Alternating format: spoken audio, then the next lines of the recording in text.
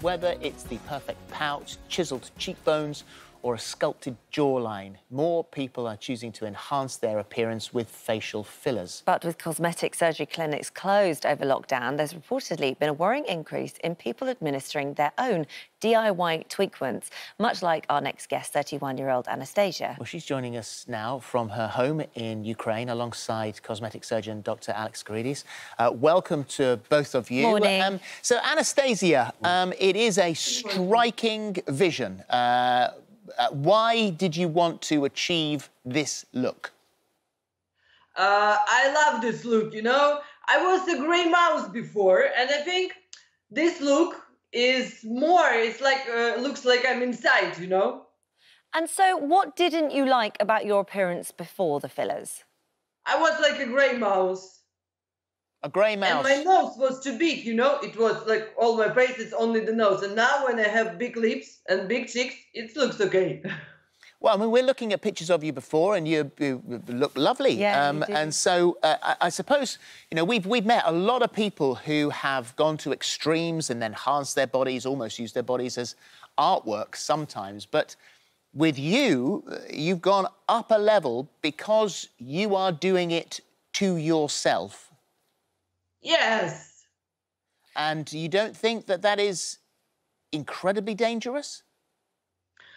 I know, you know, yes, it can be dangerous, but I do it with doctors. And now I'm learning cosmetology in online school. So you learn online and then you administer them yourselves. And are you worried that at any point this might have a sort of detrimental effect, the impact of doing this? I was worrying, yes, but I love this. I love this. And I know all what is can be dangerous, you know. But I suppose, and we'll talk to Alex Karidis in just a moment, but I'm almost certain he's going to say that the risk to you for this enhancement is that if for any reason there is an infection, then you could end up with a permanent disfigurement, or you could even die. Die, no.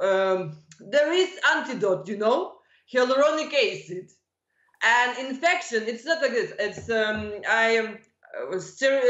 everything is sterilized when I'm doing this. Everything is sterilized. I do it like a doctor. You do it like a doctor. And so this has generated an awful lot of attention on Instagram. You've got more followers because of your appearance. And what about romantically? Do you find you get more attention with these fillers? Of course, I have more attention with my fillers, yes.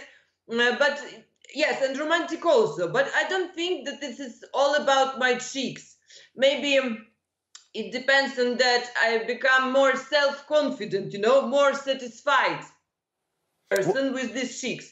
And that's why more attention. What about your family? What does your mum think? My mom thinks that this is a little bit crazy, yes, but what she can do. And do you think you'll ever have any regrets over doing this to your body? No regrets, any regrets, and I'm happy with my cheeks. All right, well, that's one side. Alex, a lady who is very happy with her cheeks. And it's her body, it's her face. It's her body. She says everything is sterilised. She is talking to doctors online. She's learning as she goes. So what's wrong with that?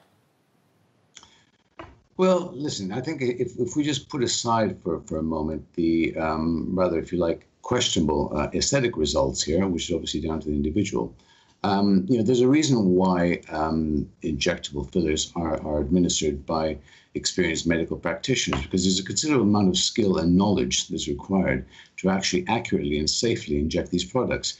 Now, although widely speaking, they're fairly safe, there's always potential complications that can occur even in experienced hands, things like sort of allergic reactions, infections, granulomas, lumpiness, skin necrosis, and even blindness in some situations. The only difference is, of course, is that an experienced injector can very quickly and accurately identify these problems and address them where appropriate. So for some lay person to start injecting these on their own is madness, really. Alex, are you worried about the rise in the amount of people doing DIY tweakments at home? Well, of course, as a medical professional, of course, I'm very worried about this. We don't have any accurate data as to how many of people are actually doing this. However, it does seem to be a growing problem. And of course, it's not helped by the fact that people can actually get hold of these products very easy. In the UK, it's totally unregulated. You can easily go online right now onto a couple of UK-based websites and actually buy your filler. And if you like, there's nobody going to stop you to inject these as well. Which, again, it's just nuts, how this is possible. In America, if you have a website and you're selling these products, you actually have to show a medical license, a certificate, before you can get this. Here in this country, you don't, however, which, again, it just defies logic to me. So, as far as you're concerned, really, there's very little that can be done. If it's unregulated, Anastasiia is not doing anything illegal. She's doing this off her own bat. She knows what she's doing. Mentally she is aware of what she's doing and the risks involved. What would you suggest if anyone was thinking about fillers? What's the best way to go about it? Well, I mean, listen, just because something is non-surgical, okay, does not mean it's non-medical. As I said, there are complications and possible risks with these things. And so you need to go to somebody who has been properly trained, who's a medical practitioner, or sort of under the auspices of a medical practitioner. There are many experienced nurses who've been doing this for a number of years. However, it does take a lot of skill and knowledge to do these. So, you always sort of make sure that you're in an environment where this can be practiced safely, not in your kitchen, not in your living room or your bathroom, for that matter. And so, Anastasiia, finally, just hearing that from the doctor there, has that put you off doing this on your own? Yes, for me it's okay to do it on my own, but I want to tell you something. I inject by myself only jaw angles and my chin. The cheeks injects doctor. So you shouldn't be injecting anywhere, Anastasiia. I'm sorry. But I'm learning. I want to be a cosmetologist. I'm learning in online school. Okay. Well, I want to inject everything by myself. This is also a problem because, unfortunately, we're our worst enemies because, many doctors have actually published many YouTube sort of videos to try to educate the public in terms of, what exactly happens when you do these kind of fillers. Unfortunately, people sort of, use these kind of videos for their own sort of benefit and even maybe get hold of some facial maps on how to inject their face. And obviously, you start doing DIY stuff, which is crazy again. We unfortunately have to leave it there. It's been absolutely fascinating. Alex, thank you very much indeed, and also Anastasiia, thank you for talking to us. Thank you very much. Thank you so much. Bye-bye. It was my pleasure.